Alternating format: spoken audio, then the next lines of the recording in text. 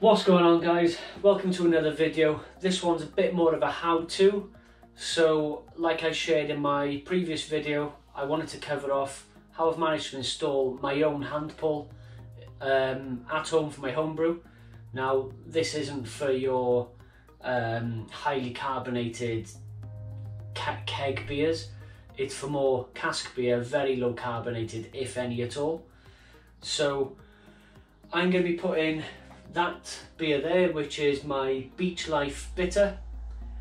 That's going to be going into a bag. That bag then is going into a box, kindly provided to me by my local craft beer and cider bar. Thanks, Butterfly Collector. And I'll go through all the fittings and stuff to watch out for and how I did it, basically, and all the links to the bits will be in the description below. So let's get transferring.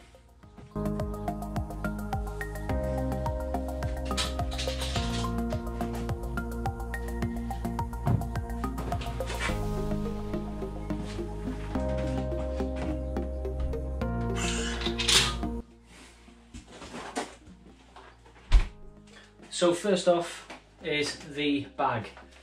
These are from Vigo Limited, and these are 20 litre bags. They are pre-sanitized and they come with that just ready to pull out and fill the beer. This is obviously the safety cap. So I'm going to lay this on the floor and then we're going to rack the beer into it and try to keep air to a minimum, but I'll show you a method that I go through to eliminate most of that anyway. And Vigo Limited, they also sell the boxes to go with these, which are basically the same things, but really you could either use any cardboard box, any plastic box that you've got, which I'm going to be changing out to once I find a plastic bin that type of volume and shape, then I'll be using that instead. So yeah, let's transfer this now and get going on it. So this is my pre-sanitized transfer hose. Pop this in the bag. Get in the bag.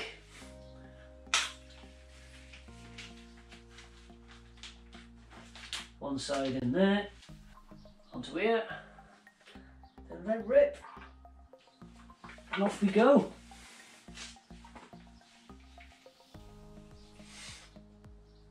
Lovely colour on it, hopefully you can see it from there. Very light bitter.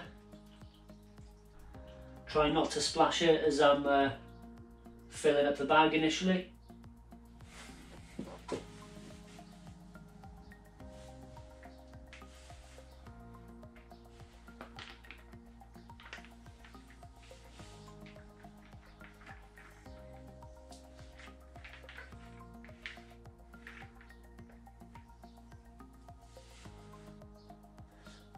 It doesn't look like it's filling up, but you can tell by the movement of the bubbles, which you've got to try and keep to a minimum.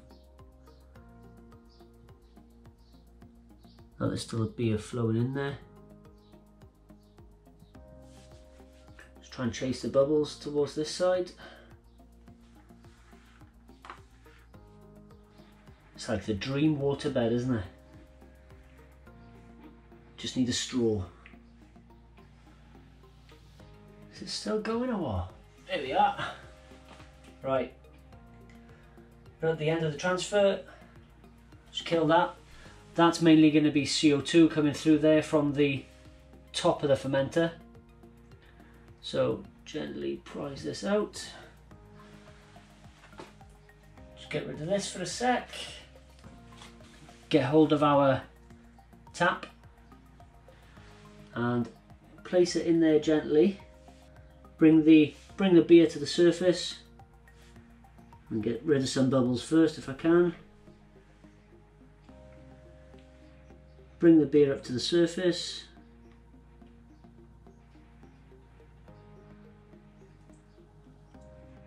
then pop this on.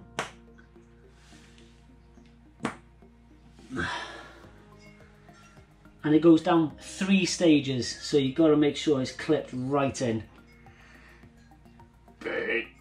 which is easier said than done. Just fold that over like that, get some more purchase on it.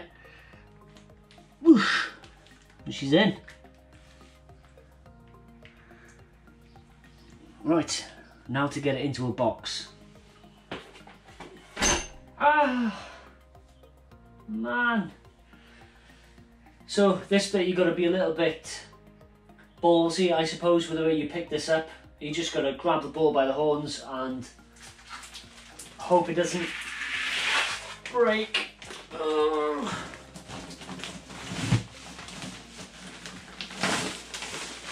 It's 20 litres of beer. So like I said about some small air bubbles that were lying along the top, don't be too concerned about them. Try and keep them to a minimum. Try and keep them to the minimum to avoid oxidisation. But what I'll do now, I'll just show you the rest of the kit and then hooking this up to get rid of said bubbles. So we'll start off with the fridge. You need a little bit of space for it to store 20 litres of beer, but not as much as a keg, which is winner winner. This is one I prepared earlier, just with star san in it to pull through. And this here is what they call a Vitop connector.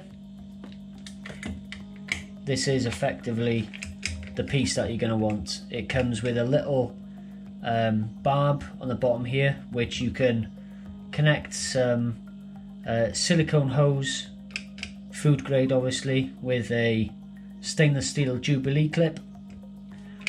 This I think, I'm not sure how much this was. I'll put all the prices below as well.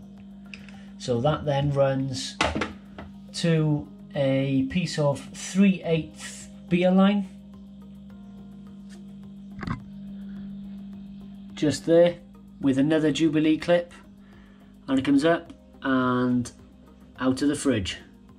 And it's worth noting that this fridge is currently running at a very nice 11 degrees, controlled by a STC 1000. So moving on to the external side of the fridge, again that's the same 3/8 pipe straight through the side. Then we go to a one-way John Guest check valve, so that obviously stops beer flowing back down into the bag or drawing air through any of the seals up here back in. And obviously a 3/8 John Guest elbow, and that goes up to a 3/8 straight connector, which connects it to the Angram pump itself. The view from behind it. Good old GoPros, eh? And that beauty there is what we're left with.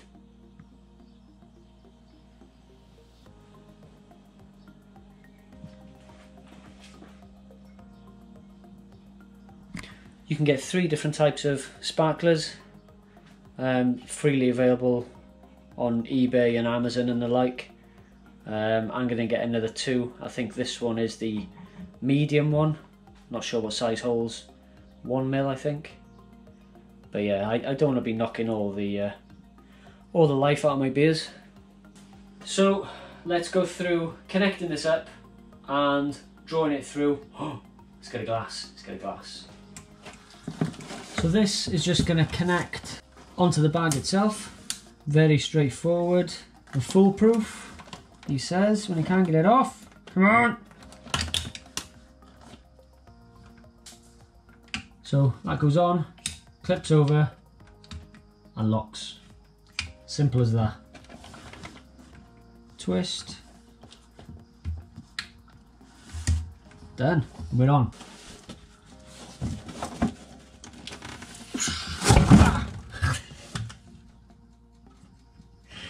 Oh my word. At least it's on camera. So that is effectively how I set it up. I make sure that the connector's at the top of the box, so all the air is going to come up to the top and then get drawn out.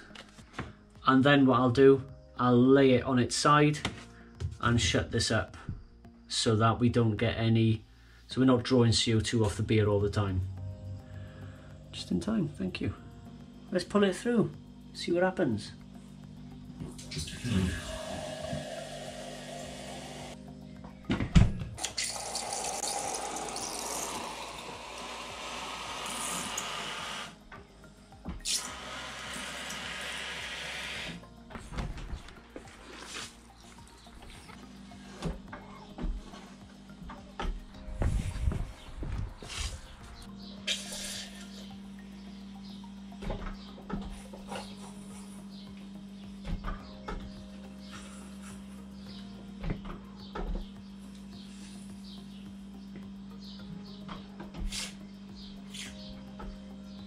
Check that out. So what I'll probably do, I'll leave that box now sat up just for a couple of hours, so any trapped air bubbles and what have you will come to the surface. I'll keep on pulling off little bits of beer. Obviously I have to taste it just in case, make sure it's okay. It'll be chilling down nicely, conditioning at 11 degrees. I'll pop the box on its side so we're no longer pulling any CO2 through, if there is any residual in the beer, and then we can enjoy the cask ale from your homebrew bar. And if that doesn't look like a very inviting, refreshing pint, I don't know what does. Look at that. So I'm not going to be doing a taste test of this beer because it's warm, it's unconditioned, and as flat as a pancake. So I hope you found that video useful. Got any questions, please leave them in the comments box below. I have also done a quick search on YouTube to see what else is out there with regard to this type of system. And I saw one which I've already seen before, which is from Homebrew Chris. I'll link that video down below as well. And Robert Baldwin as well. So both of those guys I've seen have got this type of system at home, and in the interest of sharing, I'll put their videos in my description, so if there's any more information you might get from theirs, then yeah, by all means, crack on. That's all from me, guys. Don't forget to like, comment and subscribe, and share as well. Sharing is caring. Iechyd.